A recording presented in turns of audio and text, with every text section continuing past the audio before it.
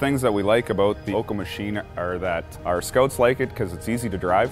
It knows where it's in the greenhouse at all times. That allows for accurate recording of the information that it's gathering, and then the huge volume of data that it collects, and then puts that into usable reports. That's good information for us. It has a warning detection system that while they're in the row, the sensors can pick up information that they haven't seen yet, and that allows them to broaden their focus to an area that the sensors are picking up.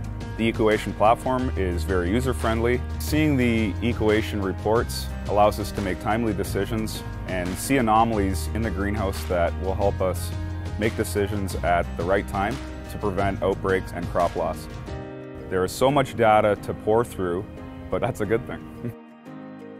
Most important thing is after my scouting, I have the risk map. I really like this risk map, which helps our team to focus the targets. These things greatly increase the efficiency of my daily scouting job in the greenhouse.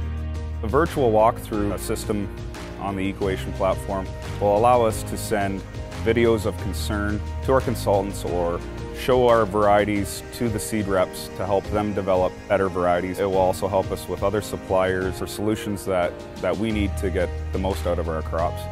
I'm very happy to be collaborating with the team for the issues that we face here at Jem Farms. The sheer volume of data that we're able to collect will only benefit our future growing here.